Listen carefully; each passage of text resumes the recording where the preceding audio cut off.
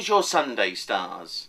Well, I don't know if you realise it, but you have got such a lot of loving and living to do. But one of the big things that comes out here is the Venus-Mars connection, which falls in your fourth house of domestic love and happiness and all the rest of it.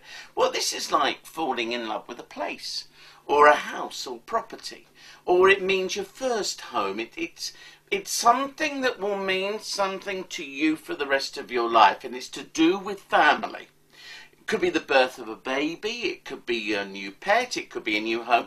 Only you can decide what it's going to be. But I'm telling you this, that this week something is going to happen that's going to be a landmark for you and be a memory forevermore.